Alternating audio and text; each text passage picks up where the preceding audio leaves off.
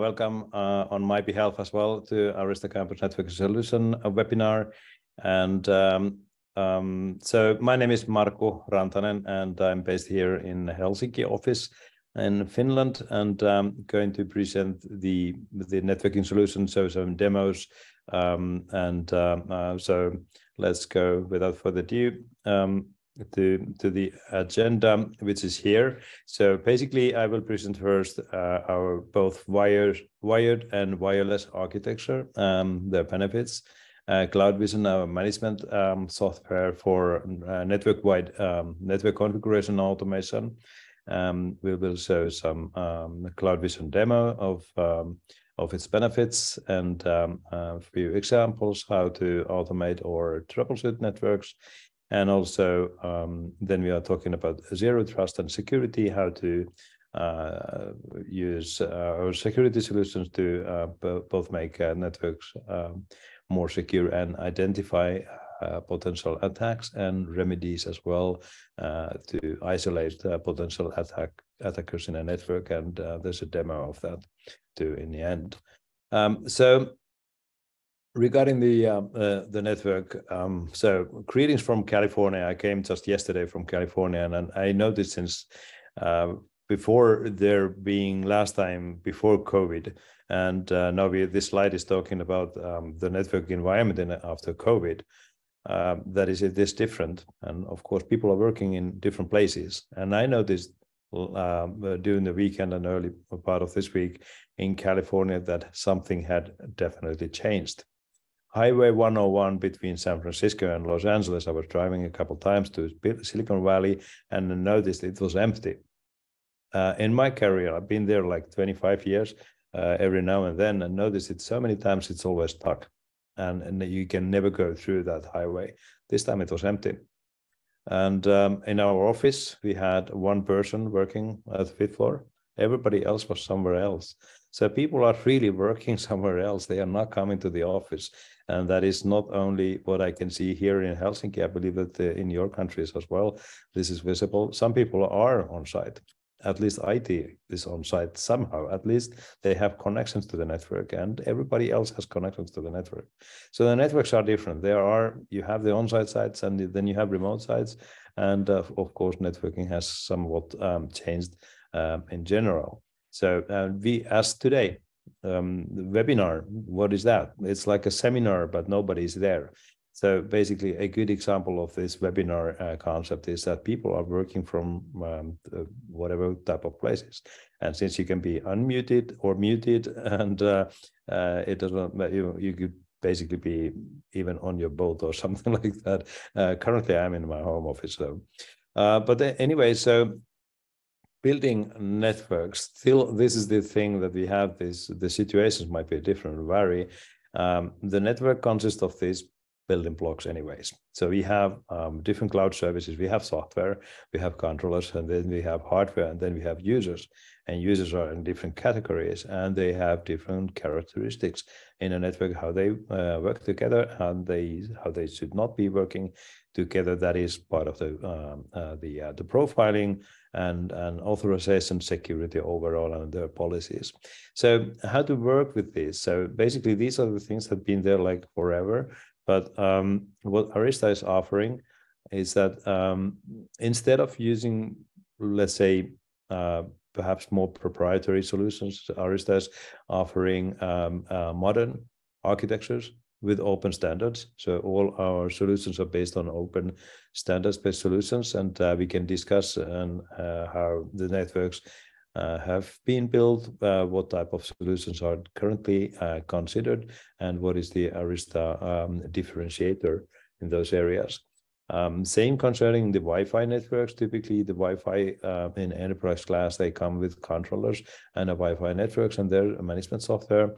There we have some recommendations as well. Let's say evolved mechanisms how to build controller-free networks and so on.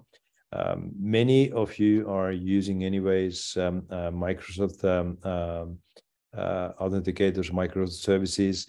Some of the services are in the cloud. Microsoft is forcing to use Open Office 360 in the cloud. And so there are ways, for instance, to not perhaps needing to use the on-premise AD to do the authentication. So these type of integrations into modern networks. And also, since networks are sometimes quite complex in terms of the different technologies used. Sometimes the network's just pure layer 2, very simple, quick to configure, but then you have basically no control in a network. And if your network is more complex, more advanced features and technologies, those configurations can be somewhat headache. So Arista comes with network-wide thinking of automating the network configuration based on best practices, which means that the config models, configurations can be automated in simple workflows, not requiring everybody making changes in the network being the expert on that. So basically, you can maintain with less experts in your IT operations to maintain a network by using best practices, built-in automation.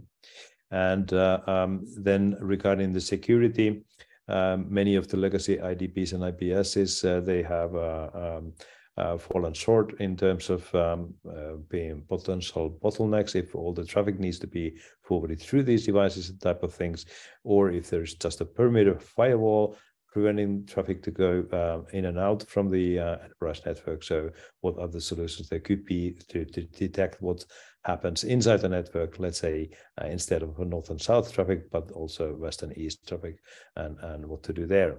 So Arista Campus Networking is of course part of many areas, and this one is here basically describing how we are running around the different areas. So first of all, we have a common architecture for Wi-Fi and wired, so they are not like two separate islands, and built-in security into the system, both on wireless and wired environment, and including encryption and also different micro and macro segmentation technologies in terms of isolating and segmenting traffic in a network, part of the broader view of security. Different troubleshooting mechanisms heavily relying on telemetry from the networks. So basically, Arista is not using SNMP in terms of pulling in network information. Instead, we are using devices sending all data that they have of themselves as streaming telemetry technology, so that the management system has a complete network-wide view of every statistics in a network, which is then used to other features like automation of the network, and also, of course, risk and compliance reporting as well. So basically, we can follow very quickly and a easy way lifecycle management and compliance, security compliance, configuration compliance things, and of course automate the configurations as mentioned earlier. And I have some demos of this later on. Hardware-wise, Arista has a broad array of different devices. Different scale and requirement perspective. Basically, from the top, those are the core devices. So basically, we are sharing the devices that we are using in a data center use and in the backbone routing use cases in the larger enterprise campus networks as well. So basically, the same devices that are built in other networks can be used in campus network backbone networks. Basically, those are switches and routers with fiber and copper optics interfaces, scaling from very low-end devices to maybe the biggest routers and switches in the world. So a wide range of devices to choose from. In the middle, in the green area, there we have devices for more campus access networks, which are campus oriented in terms of they are basically the same hardware as the above core devices, but modified into the capacity required and bandwidth requirements in campus networks. They are, of course, PoE devices. PoE is quite often needed in the campus area. So varying here from very low end on the left, which is a workgroup switch from 1624 port to 4896 port fixed configuration devices with port speeds varying from 10 meg to 100 meg, 1 gig, 2.5 gig, 5 gig, and 10 gig with BOE capabilities. Or then we have models without BOE if needed just copper-based access, and also devices with BOE from 30 watt, 60 watt, and 90 watt capabilities, and also then fiber uplinks with 10 gig, 25 gig, and 100 gig capabilities, and also a product family for modular devices for even further scale. Then for the Wi-Fi part, Arista has a full sweep of different multi-radio Wi-Fi technology available for both indoor and outdoor use, and from mass market to fairly large and even bigger enterprise use cases, and more details of these and further out in the presentation. In addition to the hardware that we have software as well. We have CloudVision, which is our management software. That is basically a framework that can be used as an element management for managing just device by device or network-wide configurations, and even full automation based on streaming telemetry technology. And also in CloudVision family, we have also latest addition to the software called Arista Agni, that is just released, I think, in April, and it's started shipping now in June, which is the Arista Guardian for network infrastructure. So basically, that is our platform for use for authorization and authentication of the users and devices in a network, and access control in short way mentioned, but which integrates into the networking part of the telemetry part, receiving information of the network, profiling different types of devices and users, and then of course when profiling and segmenting these users and devices to based on their characteristics and which security groups they are part of, and so on, allowing access based on these, and also integrating the identity management, other identity management and authorization platforms on the right. So regarding the networks that we are building, as mentioned, Arista only works with open standards. We have no proprietary solutions. So that means that our networks can be built together with other vendors' devices. We are not locking out other vendors. So of course, we would like to see as many as possible Arista devices in a network, but the solutions that we build are always based on open standards. That means that our networks work completely without any controllers. You don't need to buy a controller from us. You can use controllers, you can use management software, but it doesn't prevent using other systems in a network. So basically, we are that way very flexible. As mentioned, everything is based on standards. You can build a topology whatever way you want to, but the services that we recommend, of course, are based on the best practice recommendations, but you don't have to use it that way. You can choose your own way. So we are very flexible there. This slide here describes that if you build the network this way, you can choose either layer 2 or layer 3 network. You have layer 3 somewhere. You have layer 3 at least when you go out of your network to the internet or wide area network. You may have firewalls at the edge of the layer 2 and layer 3. Your network here in below in the left side could be based on layer 2, and it's using standard-based mechanisms to use spanning tree less networks. So our solutions are not based on spanning tree. So there are mechanisms to use loop-free networks without using a spanning tree. You can use spanning tree if you want to, but the best case or best practice recommendations are based on today's standards. In this one, this is very simple layer 2 network based on multiple pods and maybe floors or wiring closets based on MLAC technology. So we are using the same technology that we have developed to be used in a data center and a cloud environment. So the same technology, not reinventing a wheel to build systems in the layer 2 campus networks. Our devices work also with layer 3 environment. It is the same device that is used in a layer 2 network that can be used in a layer 3 network. On the right side, the network is layer 3. So you can build the layer 3 maybe inside a wiring closet or inside your floors. Maybe that's layer 2 only in the floors and in a workgroup, and everything else is layer 3, or it can be completely layer 3. And then even you can run EVPN and VXLAN in a campus if you want to. It is the same device. So you don't have to change devices to more advanced devices in order to enable advanced features. So for us, it is the same software even. You don't have to even change software if you want to change from layer 2 to layer 3. So this means that all devices and the software available for those is always the same, and they support all these functions.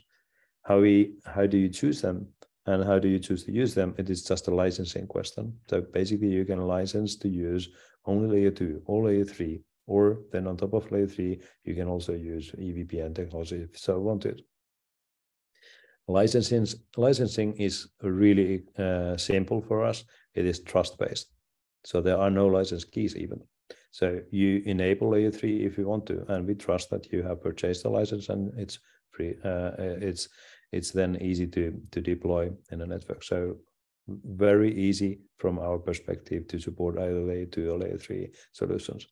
For these management-wise, we have built simple workflows to support the best practice design. So if you want to deploy this type of a network and add then services in this network, we have made this very simple that people who don't know all the CLI commands to enable things and to enable more like instead of using box by box configuration, using network-wide configuration for services with simple point and click type of solutions.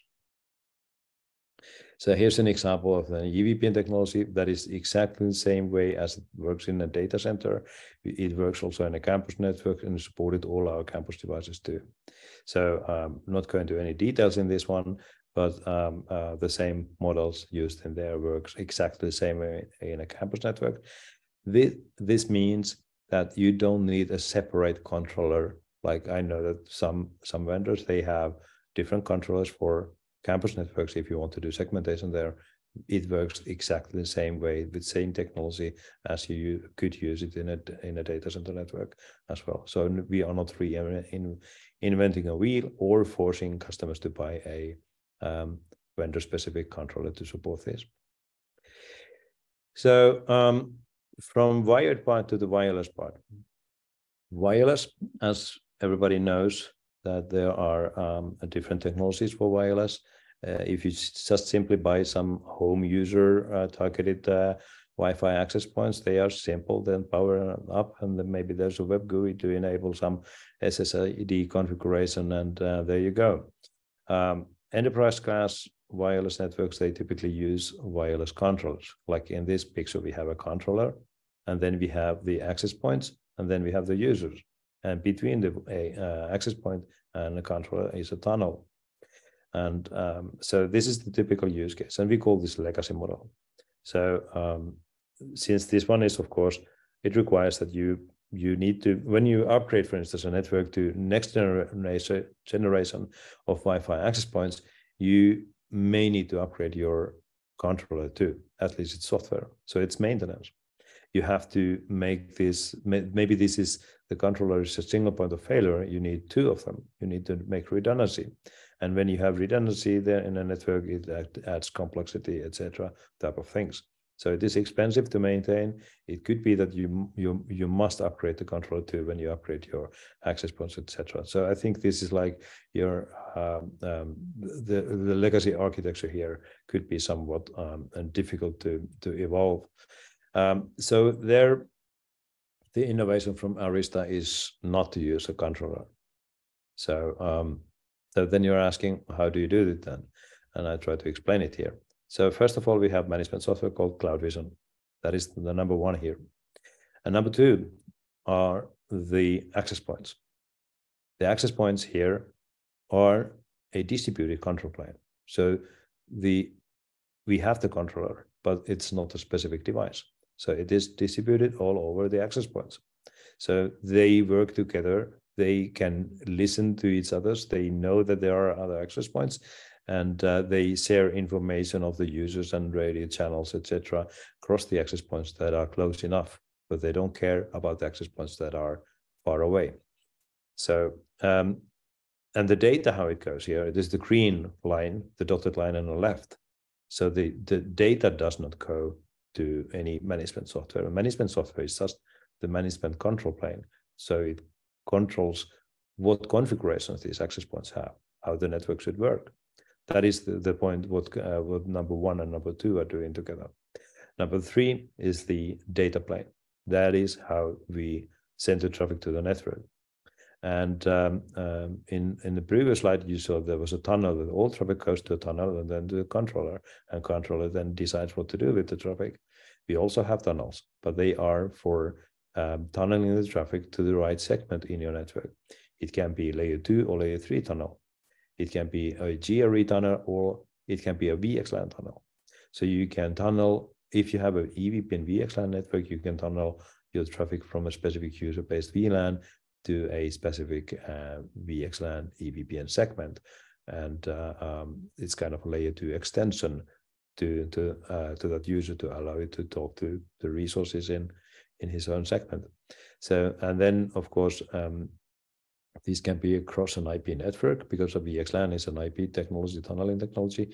So you can extend the layer 2 across the layer 3 to a remote office or at even home office. And if that is going over a public network, you can encrypt the traffic with IPsec.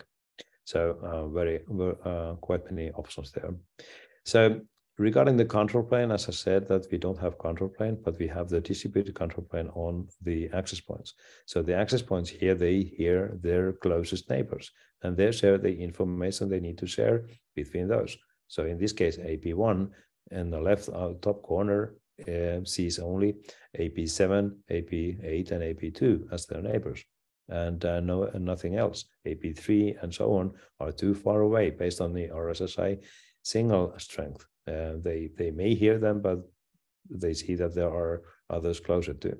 AP7 instead, he will see much more access points, because from AP1 to AP11, those are close enough to AP7. So AP7 will share more information, or it's the same information with more access points to allow users to roam between the access points while they are moving and so on.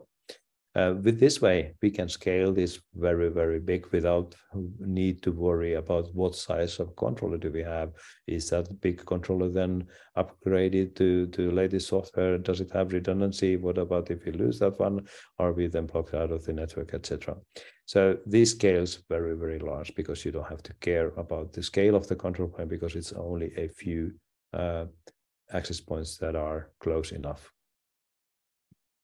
So the technology here are showing the different tunneling technologies. For instance, you can separate the two different tunnels for different users. So you have untrusted customers and trusted customers, and trusted, which is a green line here, goes to a private services, and then the untrusted customer goes to somewhere else like firewall and internet. This VXLAN, which is transporting now the untrusted customer, could be also vice versa, that the green line is the VXLAN tunnel going to that segment where the user belongs, and so on. It's a completely configurable option. So then remote workers as well, and remote office, remote home office, etc. Same security and authentication mechanisms that are used at the corporate side work also at home office. or remote office, and there are the VXLAN or IPsec VXLAN over IPsec or IPsec only tunneling. If you need to, if you're okay with the layer 3 connection to the network, but this one allows you also to extend the layer 2 to home or remote office by using VXLAN over IPsec. And also the same MAC-based or whatever authentication mechanisms that you're using at the corporate side works also in the home office. And we also have new access points offering wired ports for the user. If in this case either remote or home office is with the Wi-Fi users, or wired phone, desktop phones, for instance, corporate phone systems, etc. Those are supported too. So typically Wi-Fi is something that you don't see, and people, if they have problems in a network, they blame the Wi-Fi, but it's somehow unfair, because you're blaming somebody that you cannot even see. It's invisible. So how do you tell then that the invisible network is faulty?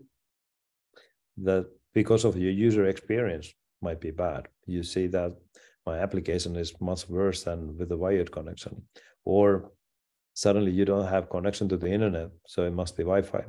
So it could be Wi-Fi, but it could be something else. It could be the backend services, like the authentication is not reachable, or DNS or DHCP, whatnot. All services are needed in order to make your connection to work. So the pieces in the wired and wireless network both are needed, otherwise it doesn't work. So it's easy to say the Wi-Fi sucks, it doesn't work.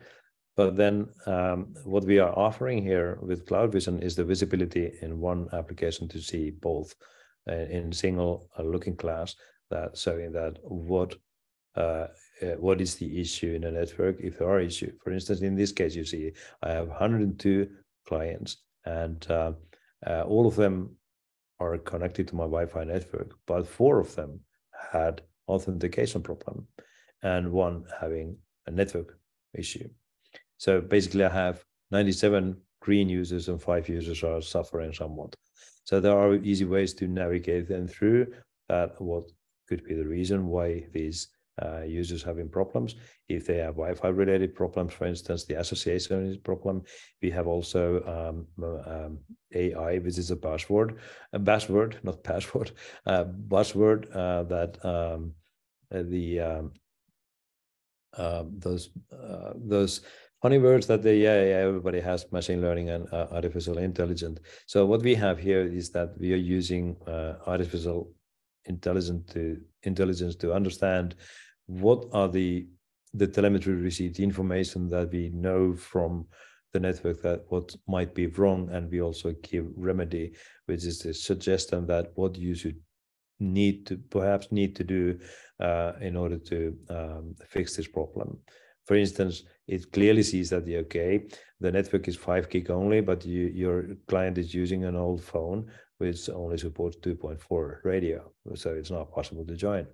Or there is poor performance, application performance is poor, and then it suggests that you have maybe some radio channel configurations that you haven't enabled all the features that are needed to in order to make this work better, and so on. So it understands the root cause, and it also gives you guidance what to do, how to configure to make this work better. So CloudVision is our management software that does not use SNMP. So repeat in your mind, Arista does not use SNMP. So do we support SNMP? Yes, we support SNMP if somebody just wants to use SNMP. And there might be other reasons why somebody uses SNMP to monitor the network. We support that. But our management system does not use it. Our management system uses telemetry. All devices and software we have use telemetry. Telemetry is that all information that the device knows about itself is a state. And we stream this state with telemetry to the management software. And this includes everything, and it's always real time.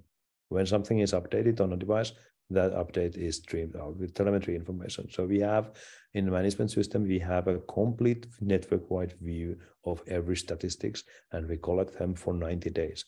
So we have 90 days worth history that you could go through what has happened in a network and so on. So enough of telemetry. Then provisioning. Provisioning can be done many ways. With CLI, we support that at the same time as you're using CloudVision or somebody else's management system. You can use them. We don't prevent using others, but it's easy to choose one and use that one.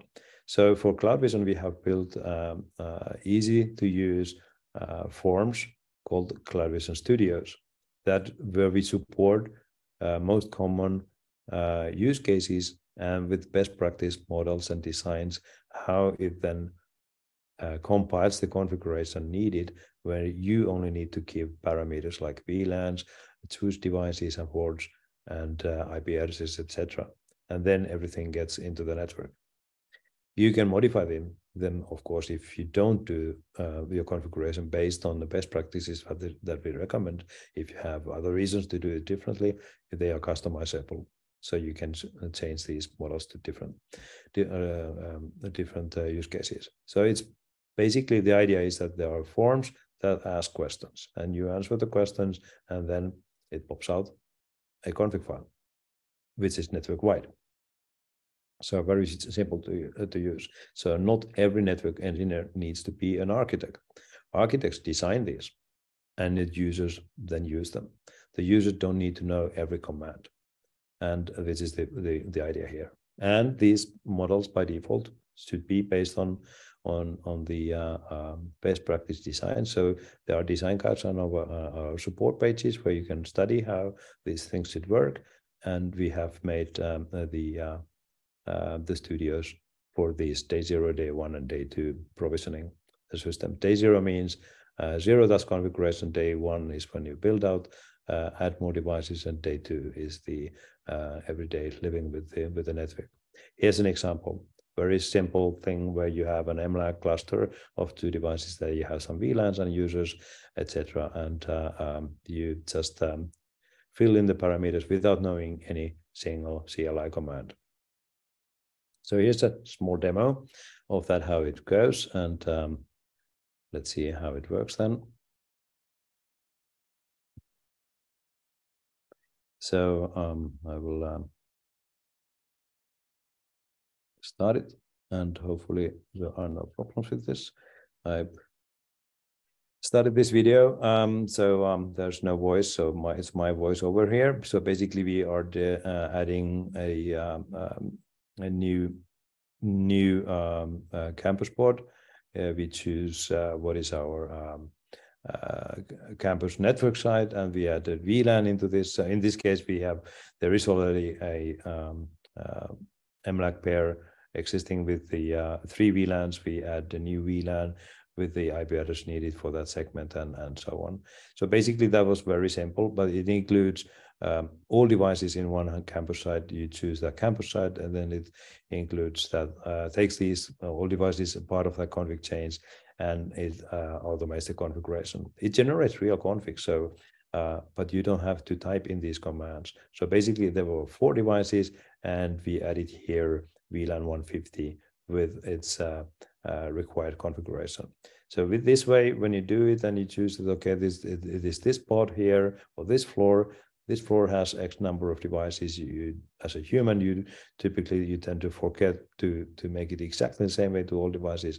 With this way, you can be sure that the configuration is always as it is validated to be in all devices at the same time. It's a network-wide config. It works always exactly the same way.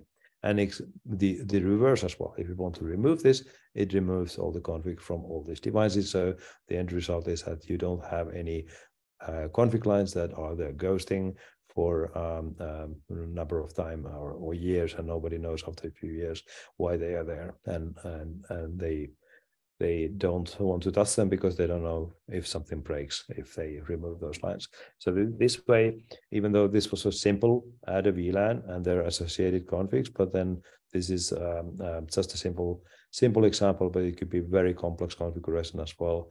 Part of the design, all these complex config lines appear in the config automatically.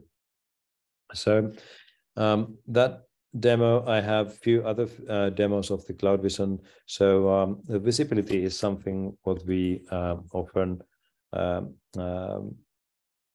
present, that the visibility is important. Without visibility, it's management and troubleshooting is especially is a guesswork. I guess we have a problem because people are complaining, but where is that problem? How do you know that where to look? Then you have your network engineers, they log into the boxes, they use CLI, and they try to find out where the problem might be. Finding addresses, etc., takes a lot of time. Here we are showing a few things that are based on telemetry. So basically you don't have any of this information pulled out with SNMP. So telemetry is sending all this information. Here telemetry includes, for instance, all MAC addresses or all IP addresses that you have in a network, and CloudVision stores them into the database. And now you have a user maybe complaining that he has problems with using certain application and doesn't work properly. And you can find, for instance, anything related to that user. In this case, we were searching for that IP address 10.10.12.11, and we find that it uses this MAC address, and it's actually seen by this switch. On that specific port, we see all the traffic that user has been sending in and out, and all the associated ports, and where it is communicating. And we see flow information of that user as well. The IP address where that user is communicating to, and we can see the protocols as well regarding it, and we can see it in a topology too. All this is coming through telemetry updates, and no SNMP-based polling, which is interval-based polling, and etc. And this is now real time, but as I mentioned, we store this data 90 days, 3 months in the database. So maybe this problem that the client was calling about is something that happened yesterday. You can scroll into that time in yesterday and see that, yeah, indeed, yesterday the same port where the client is connected to is reporting problems in drop-in packets, for instance. There you know that you have maybe an optical or cable issue or something else. So simple example, what you can get from visibility perspective. Troubleshooting, as mentioned, if you don't have visibility, it's guesswork.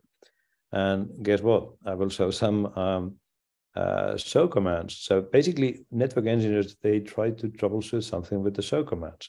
So show commands show you exactly the things what happens right now in one device. But with telemetry-based approach, you see every information of all devices. So here we have on the left different show commands. Let's call them show commands, but those are the tables that the switches maintain. And with show commands, you can see what's in there. And they are with show commands that is exactly right now situation, but this is 90 days. So you can go with any statistics back in history for 90 days with 1 second granularity. And this one here is even showing the software processes of that switch happened, like I don't know how many hours that window there is, but you can go with 1 second granularity back in 90 days and see what caused the CPU process to go high like 2 days ago, and you can see exactly what process did it. And then you can troubleshoot the things. There are many other things like MAC addresses, IP addresses, hardware tables, whatever, interface counters, anything that you need to use for troubleshooting issues in a network. And you can compare different times, different devices, either real time or back in time history. So here you are choosing 2 devices and then trying to find out what was the problem, why they are different, for instance. And this is something impossible to do with CLI. CLI is very good when things happen right now and you try to mitigate there while you're in behind the console. But if you try to see the trend, what has happened. So I think this one lasts many more minutes, but let's skip the rest of it. not using all the fine things all the time. And then for the Wi-Fi visibility as well, a few examples here. So basically, I will show here, this is the same what I just described, that if you have any reasons why some people are having problems here, for instance, some mobile phones not able to join the network, you have incorrect preset keys, for instance, or some other handshake goes wrong. We can do real-time packet capture as well. For instance, if I have demoed this many times that I purposely configure my password on my phone incorrectly, and then I do packet capture here as well. I can see exactly like you were using a sniffer or something, where you can remotely monitor what problems the user has. For instance, here the robot is here. You see the robot picture. Should I look root cause for affected clients? So if you enable this one, so the robot will then try to find the reason for each of the users why they have problems, and even giving suggestions what to configure in order to get rid of this problem and so on. And here, for instance, we have radios, unreachable things, and so it's showing that all access points in this location see the client with this low signal strength or something like that. Maybe it's a radio parameter issue or something else. Jumping through here, we have application visibility. You can create your own monitors for different applications, or the system has also predefined application visibility as well, which it does in the background, checking that how the applications work, if you have any issues with them. And at home, for instance, over this Zoom session, if I do it, it depends if somebody else at my home is using Netflix or something at the same time. I may see some issues as well in application performance. But here, for instance, the robot is saying that you have both poor coverage and high retry rate, and there the signal to noise ratio is bad, for instance, the type of things, and you get then the resolutions. Latencies. When I first at my home, I used the Arista access point. The first warning I got was the latency to my DHCP server was very high, and but that is what you get when you use Raspberries. But anyways, so here showing different applications through background testing. You can schedule these to be done in the background. We have 3 radios in our access points, and the third radio, for instance, can use there to log into the network and mitigate being a client. So it works as a probe at the same time it works as an access point, and then you can get the application tests in the background, and it reports also if you had any issues. And then, of course, interactive topology floor plans, where you see where your access points are located, what issues you have, which part of the network, and so on. So yeah, so then back to the slides. So how to secure the networks? Arista is known as a data center company, best known as a data center company, and for some customers it is a news that we are in campus networks, and even more customers have never heard that Arista is also a security company. So we don't sell firewalls. Don't come to ask us, do we have a firewall? We will sell you a switch or Wi-Fi or router, and a security is part of our zero trust. Another buzzword, zero trust security concept, where we use the technology that we use to build and design networks. Like how do we do segmentation? Typically, that is every router and switch supports VRFs, access lists, VLANs. These are the ways to segment users, separate to each other. And there are other methods as well, like how to use security within those segments. So how to do micro-segmentation type of things as well. And then we have understanding how the network works, like situational awareness. That is that we are profiling the users and what they do, their intents, and how they move around the network, and what are their relationships. And then we have network detection and response as well. So the traditional security is to use a perimeter firewall that is at the edge of the network. It does not protect your network between two hosts in the same network. So that is, of course, the thing. And we are not part of that business.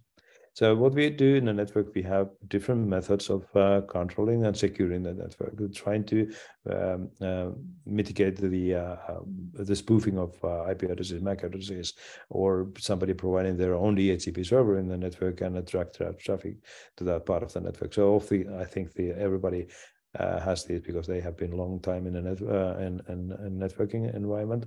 The other one is group segmentation in addition to the VLANs and VRF and routing. Typically routing and access, they somehow are related to the routing concept. So this is regardless of if your network is layer 2 or layer 3. This is IP aware even in the layer 2 networks.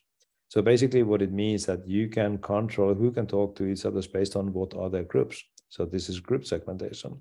So basically, let's say IoT devices like cameras, surveillance cameras, or whatever IoT devices, they are IoT group. Regardless of, with this, we can put them in any VLAN, in any routing domain, and or they can all be in the same VLAN, and we can still limit them to talk to each other. So for instance, if somebody attacks one camera, it cannot attack the other cameras or other systems in the network. So with this way, understanding what the devices are, who they should be talked to, without changing the network routing or VLAN or forcing the traffic always to go via physical firewall, you can force the traffic based on the group segmentation. This is working box by box, but with automation, you can make it network wide. And we are not using any security tags in the package like some other vendors are doing. So this is brownfield friendly as well. It does not have any manipulation of the headers, etc., but it still works across the network. So then with Wi-Fi as well, segmenting users, the previous key that is of course that all the Wi-Fi support, but we have also something called unique PSK, and this one you can give a unique PSK to a group of users or individual users, which means that they cannot talk to each other even though they are in a single VLAN. They could all share the single VLAN, but you can still do micro segmentation to all users that you limit them not able to talk to others. And this makes the configuration of the provisioning of the Wi-Fi network simple because you don't have to need to support multiple VLANs now.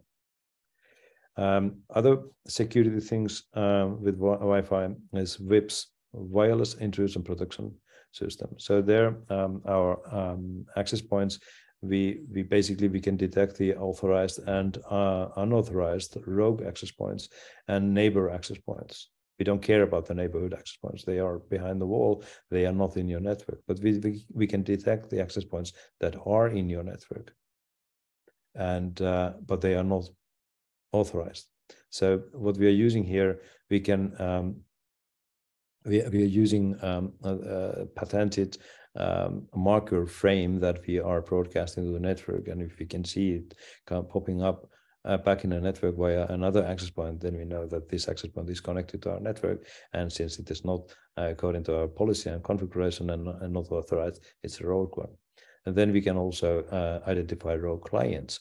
I think there we are different than many others in the network, so we can block the rogue clients of the network as well, which means that, for instance, if I am in my network, I'm connected to a authorized access point, and then my MAC address is seen soon after connected also to the unauthorized access points. Then the system knows that, okay, now this time Marco is doing something bad in the network because he has his own access point, which is not part of the corporate policy.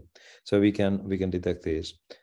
The other thing where we're building a situational awareness of the network, we have the NDR solution, which is the based on Nucleus, which is the AI-driven system that detects and does the profiling and follows what happens in a network. And then we have AVA sensors.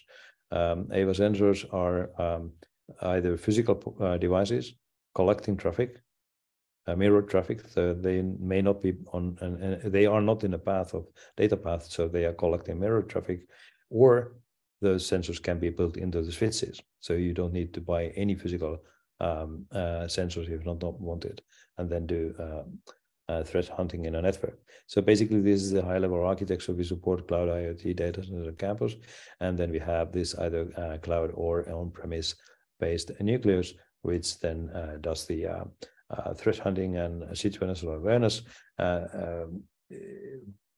kind of understanding the building, the entities, and profiling who are what and what they do and how they normally communicate and who they communicate with, and also understanding any changes there.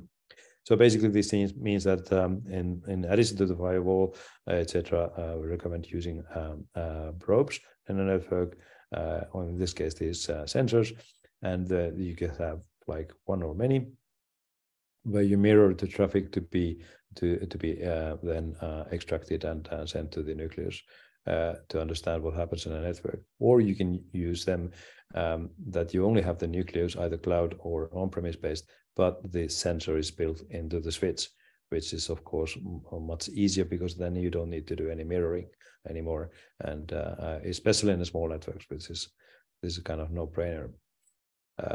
So what we are here going to next demo is a use case where NDR detects an inside attacker. It is not coming from outside. It is an inside worker that is using Polycom phones in the meeting rooms to record what people are speaking in one of the meeting rooms. So there are 10 meeting rooms. In one of them, they detect suspicious behavior. And then in this demo, we are remedying it back via CloudVision, that CloudVision actually guarantees these phones out of the network by using this macro segmentation, group segmentation, which I just described earlier.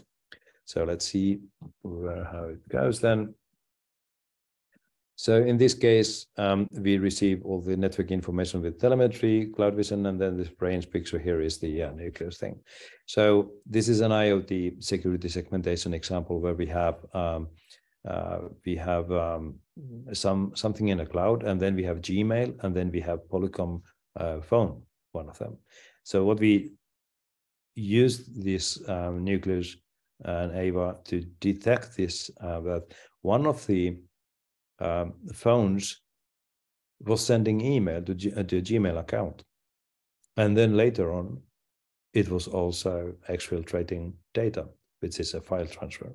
So why this phone is sending traffic to a Gmail account, that is suspicious, and then and it's profiling fingerprints of these, that how they are behaving, and this is completely background self-learning technology. So without any guidance, let's start sniffing what these phones are doing.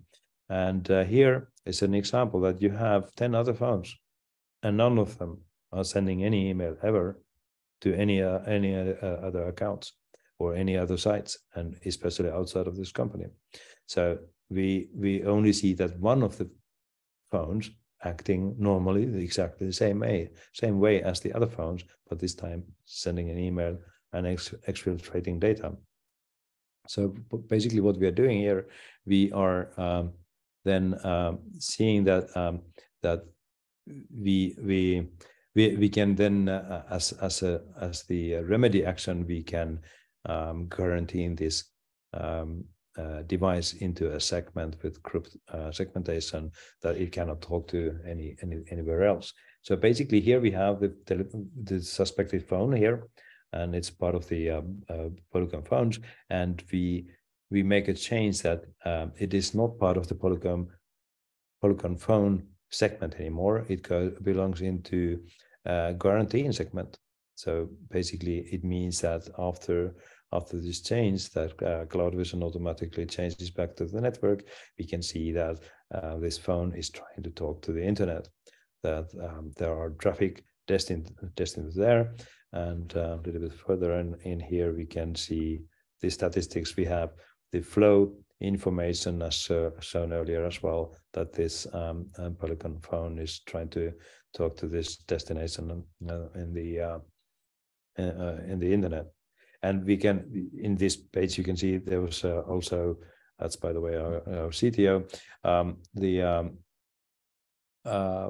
view in topology. So here in the right corner here, we have view in topology. So if you wanted to evaluate this flow, that you can then visualize it too. But this is enough here, showing that yes, we can see that that even though now we have changed the group configuration of this phone so that it belongs now to quarantine group, that it is not successfully communicating anywhere else. So this is an example that how we can so basically this is the thing here, that we didn't change its VLAN configuration, IP addressing, whatnot to quarantine it.